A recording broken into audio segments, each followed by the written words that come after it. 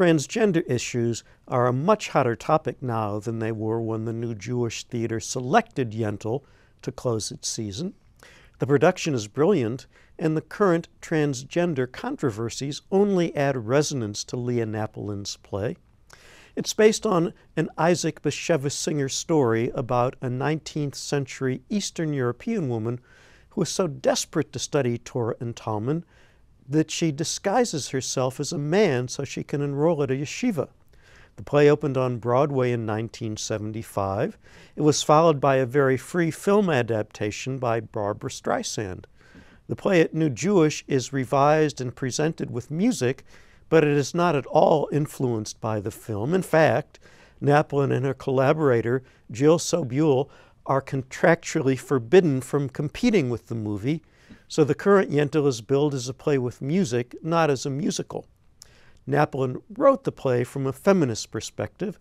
The second wave women's movement, she said in an interview, gave women permission to examine the condition of their lives and redefined who they are and what they want to be. Before seeing the play, I thought Yentl was pretending to be a man so she could study the holy books. But as I watched, I began to wonder whether Yentl wanted to study the holy books because being a man wasn't really a pretense.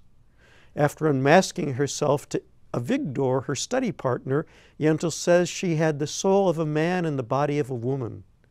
I'm not suggesting that Singer conceived of Yentl as a transgender individual, but when a keen observer of humanity imagines an evocative character, the implications can go beyond the author's intentions.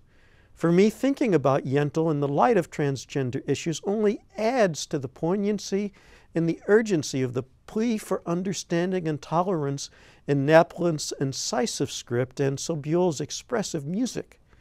I doubt if I would have thought so hard about Yentl if the New Jewish staging had not been so compelling.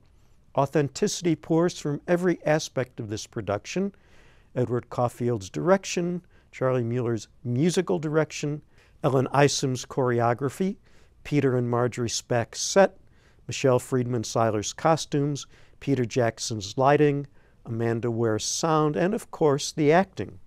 Shannara Gabriel's Yentl and Andrew Michael Neiman's Avigdor are spellbinding, but they do not outshine the gem-like supporting performances by Terry Meadows, Taylor Stewart, Peggy Billow, Jennifer Thebe Quinn, Amy Louie, Will Bonfiglio, Brendan Oakes, Luke Steingruby, and Jack Zenger.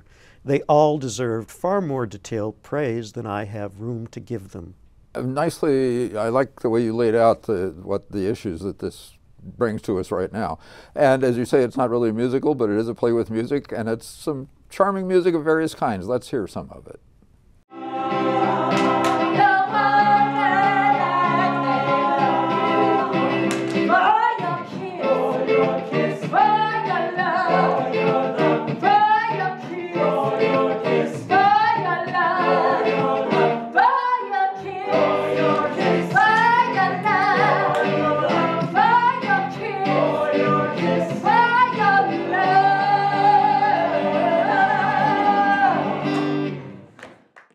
Hey, thanks for watching. Click here to subscribe and check us out on Facebook. The link is below.